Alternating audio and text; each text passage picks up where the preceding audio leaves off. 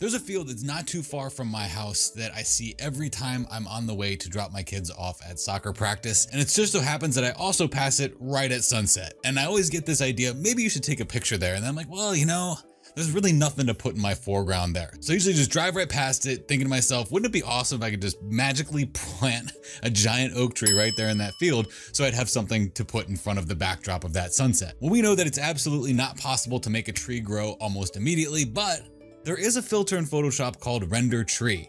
So what I'm gonna do today, I'm gonna try to do something. What I wanna do is I wanna see if I can use the Render Tree filter in Photoshop to make a realistic looking tree. And more importantly, I wanna see if I can turn it into an action so that if you press play, it'll automatically do the same thing for you. So let's take this stock image of a field, perfect example for putting a tree in, and think about the best place that we can plant a tree. Now, this is a cool part about this. We get to think to ourselves, where do we want to put a tree? And I think putting a tree right here would be perfect. So I'm going to make a new layer because when we use this filter, this render tree filter, we're going to need it on a new layer because if you don't put it on a new layer, it's going to end up on the background. So let's go to filter, we're going to go to render, and we're going to go to tree. Now, there's many different trees that are here in Photoshop, right? You've got a maple tree, you've got oak trees, redwoods, all these different trees here. So what I would suggest is that if this is something that you're interested in doing, picking a tree that's close to the place that you live in. Now, where I live in Missouri, a maple tree would be perfect.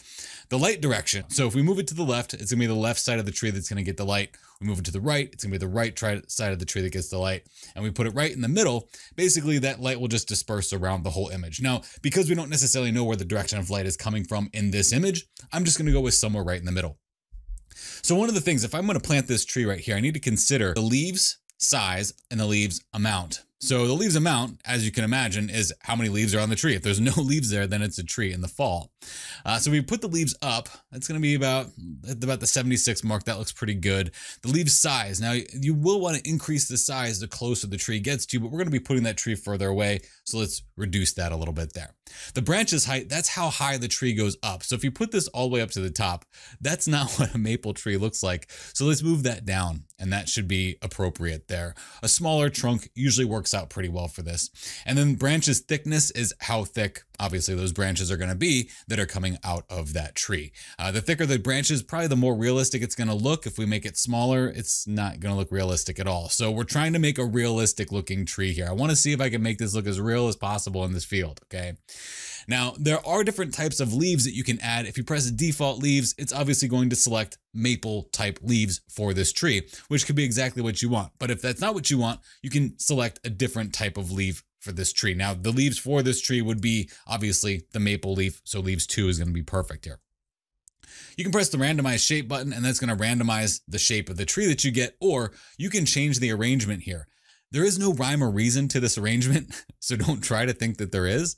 When you're rendering these trees, it's all kind of random. As you move this, it's going to randomly move the tree and make it look different. So I think this is actually a pretty good one. We'll keep this arrangement at about the 85.2 mark. But if we hop up here to advanced, here's where we get to change a couple of things.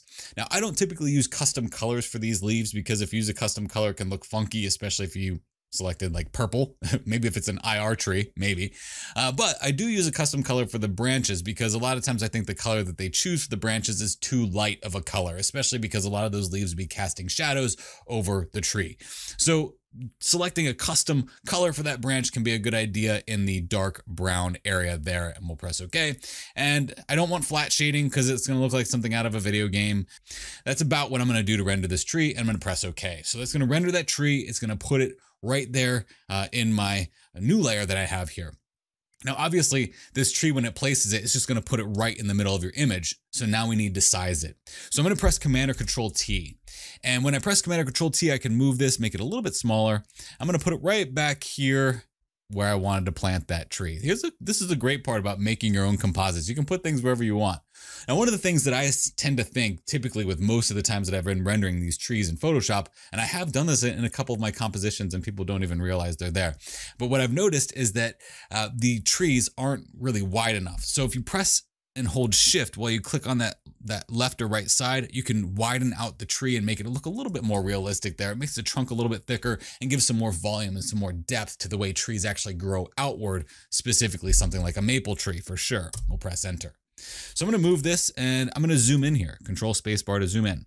Now you'll see this and it looks pretty good. It looks like a pretty good maple tree, but I don't think it doesn't look real. Okay, now we need to make it look real. So in order to make this look real, let's phone a friend here.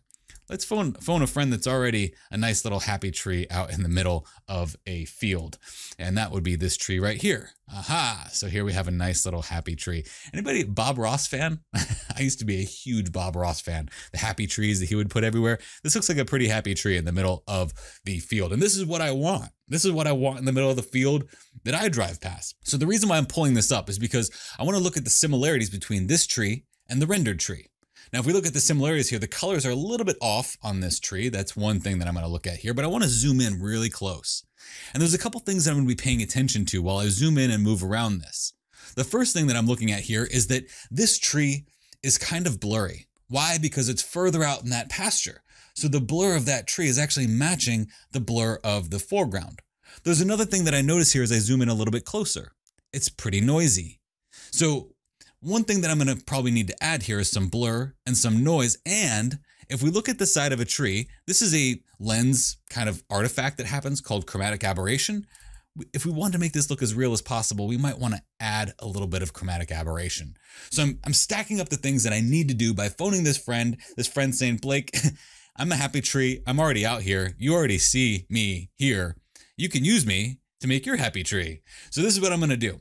I'm going to start off by blurring this tree, and I'm going to blur the tree to match the blur of the background. So I'm going to zoom into this tree here, and you can see that it's already too much like it looks like a cartoon. So we need to make it look real. We need to make it look like it was made from pixels, because if we zoom in here, it looks like it's made from vectors.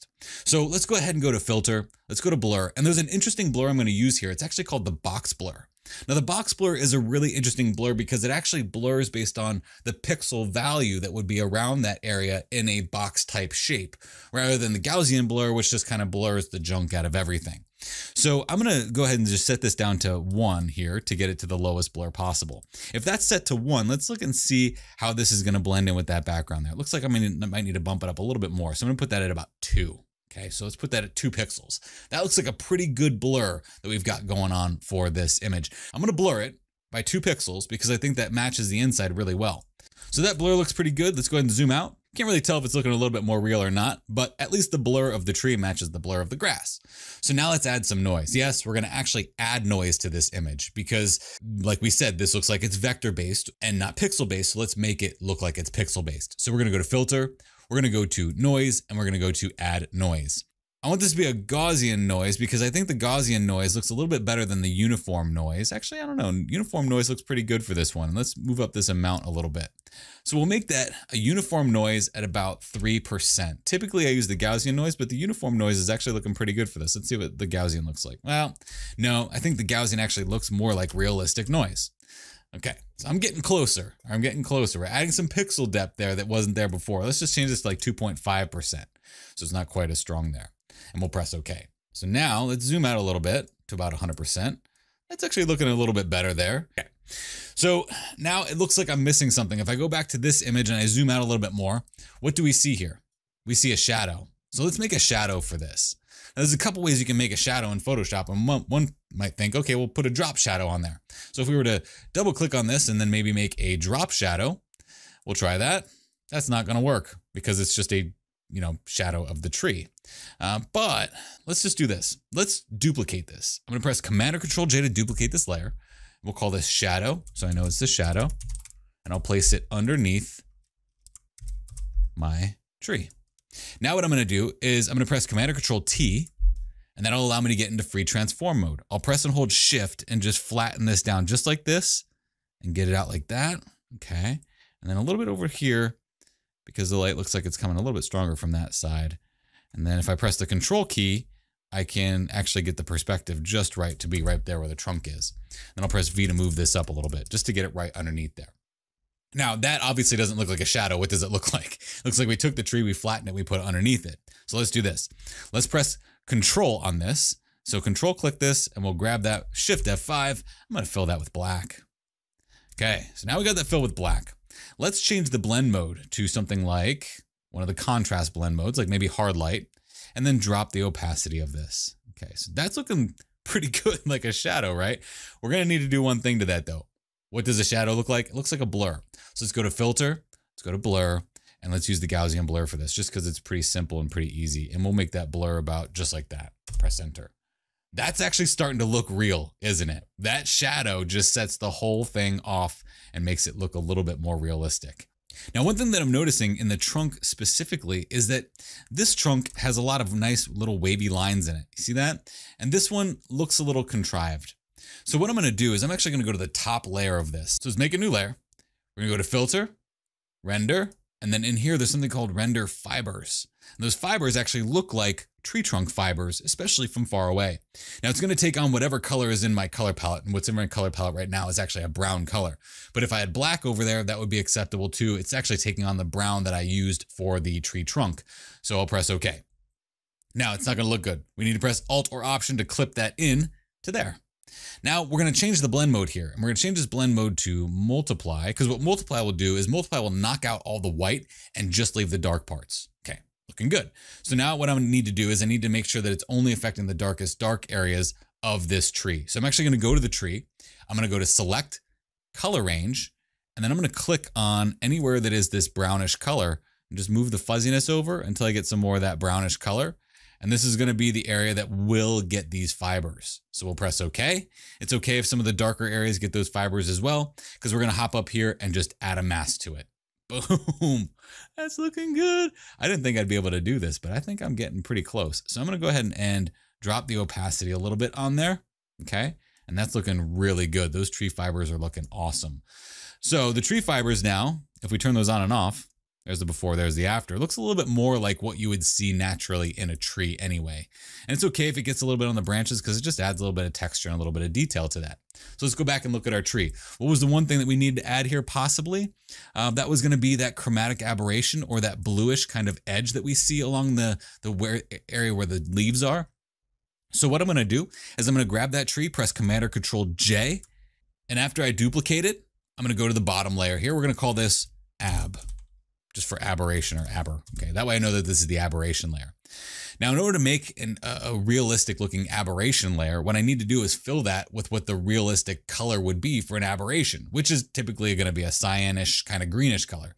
So I'm gonna control click on this, press and hold Shift F5, which will then get me back into the fill options again, just like we did with the shadow, and go to color. And I'm gonna go to like a cyanish color here. That looks good. Maybe a little bit more of that greenish kind of look in there. Press OK. OK. And then press Control D to deselect. So now if I zoom in here, we can see that behind that little blur that we have there, there's a little hint of that chromatic aberration there. But I'm gonna press V for my move tool and just nudge it left with my arrow key. Okay, just a little bit to the left. And that will make that look like that chromatic aberration is on that left side of the tree. Now, again, that is typically something that's a lens flaw, but it does help to make it look a little bit more realistic. The next thing I need to do to this to make it look like it fits is to add some color grading to it. And there's a color grading method that I use quite often, and it's a really interesting one. What we do is we make a new layer, we press Control, Shift, Alt, and E. That's gonna take everything that we did underneath that layer and slam it all together. Then we're gonna go to Filter, we're gonna go to Blur, we're gonna go to Average. Okay, so that's gonna be every color that is currently in the image all blended together like we're making a protein shake out of it. So let's go ahead and press Alt or Option and clip that into this layer. Now there's a couple blend modes you can use for this. I'm actually gonna just use the soft light blend mode because it works really fast, but the color blend mode can work very well as well if you drop that opacity down pretty low. Basically what we're doing here is we're saying, hey, tree, you need to take on all of the colors that are happening in this image in order for you to look like you actually fit there, okay? Now that that's at the color blend mode about 10%, the next color grading thing I'm gonna do is just add a selective color adjustment layer here. And then again, press Alt or Option to clip this in. These clipped layers here are only affecting the tree and the tree only. They aren't affecting the chromatic aberration or the shadow, just the tree. So with this in the selective color, we could change this to the color yellow, start with the color yellow, and maybe add a little bit of cyan to that yellow to match some of the green that's happening down there in the grass, and then a little bit more green to that, and then maybe a little bit more yellow to that. And then we'll go down to our greens, add a little bit of green to that, maybe a little bit of yellow to that, a slight bit of cyan to that. And now our tree leaves are starting to match the color of what's happening in the foreground. And I think we're pretty close to being very realistic. But one thing I want to look at here is right down here. You see where the tree actually goes into the ground? It looks like the grass is overcoming the tree. So let's do this. Let's go down to the bottom of the tree. Looks like our chromatic aberration is down there as well, which this chromatic aberration, now looking at it, let's drop the opacity down quite a bit, okay? There we go, about 50%. So what I'm gonna do here is actually, I'm just gonna grab my lasso tool and I'm gonna just make it look like I'm making grass with the lasso. Just kind of go like this, back and forth. It doesn't really matter if it's perfect or not. We're just gonna go back and forth all over the place. And then I'll move this around like that. Now, because this is a selection, I can just grab inside of it and just move it where I want it to be moved. So I'm gonna press the delete key. I'm also gonna do that on the aberration, delete the aberration, move up a little bit more, maybe off to the side a little bit with this selection. Click on the tree and delete it, click on the aberration and delete it, and then blend this in a little bit more, delete the aberration, delete the tree. Press Command or Control D. Now it looks like because I deleted so much of that on the bottom that what I'm gonna need to do is grab the aberration all the way up to the top, press and hold Shift and click, V for my move tool, and move on down. Okay, boom. That is a pretty convincing little tree. That's pretty awesome. But can it be put into an action? That was my main question at the beginning of all of this. Could I put it into an action and see if the action that I recorded for you can work? And if you're interested in this action, it'll be in the description below. Basically took all the steps there and put it into their own layers. Yeah, I pre-cooked a lot of this stuff, but this is what I'm gonna do. I'm just gonna press play on all steps in one action. What it's gonna do is it's gonna pop open that dialog. We're just gonna pick whatever tree it selects here, press OK. It's then gonna stop and say, hey, Blake, you're gonna need to resize this tree. So I'm gonna go ahead and make it a little bit smaller, press and hold Shift, bring it out like that. Okay, press enter. Then it's automatically gonna do the blur. It's gonna ask me how much do I wanna blur it though, because again, I told you to zoom in and see. So we're just gonna go with the 2 pixels that we went with before. Press enter. Then it's gonna do the shadow. If it's not placed perfectly, it's gonna tell me to move it. So I'm gonna move it right under that tree. Okay, enter. Then it does all the color grading for me. It stops, basically tells me, hey, use a selective color to blend the greens and the yellows into the tree, and then use your lasso tool to cut away the bottom. So yes, it can be put into an action. What I want you to gather from this is not necessarily that Photoshop can't make the most realistic tree. Kind of knew going into it that it wouldn't. What I want you to gather from this is what we learned in the process. Number 1, there is no suitable supplement for a tree in a field. There isn't. We can't magically plant one. And even though Photoshop can render a pretty good tree with a little bit of work and the action that I provided for you, it's still not perfect. The second thing I want you to gather from this is that anytime you have an idea, you're working through a composite, you want to see if something can work, grab the things that you need in order to make that work, inspect them and analyze them. Like we did here. We phoned a friend. We found a tree that was already in a field. We saw what it looked like when it was in that field. And then we challenged ourselves to see if we could make it look like the rendered tree from Photoshop could in fact look like a tree in a field. If you want the action to render a tree just like this, click this link right here. Here at F64 Academy, I just want to teach you to master Photoshop to make better photographs. This is Photoshop for photographers. Thank you so much for taking the time to watch this. It was fun. I sincerely appreciate you being around.